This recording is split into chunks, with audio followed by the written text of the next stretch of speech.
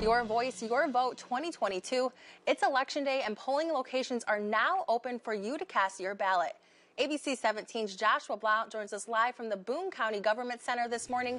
And Josh, there are some items voters need to keep in mind as they head out to the polls today.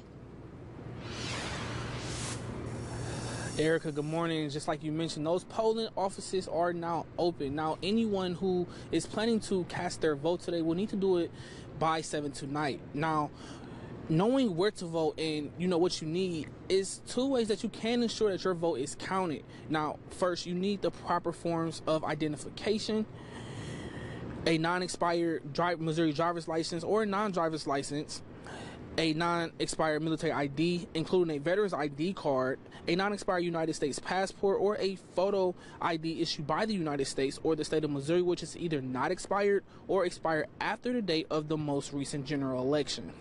Now, second, to find your polling place, you can use the Missouri Secretary of State's website or the Boone County Clerk's website.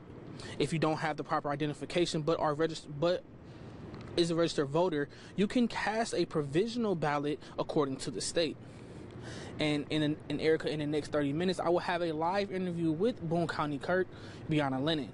Reporting live from Columbia, Joshua Blount, ABC 17 News. Thank you so much for that report, Josh. And for further election information, you can go to our website, abc17news.com.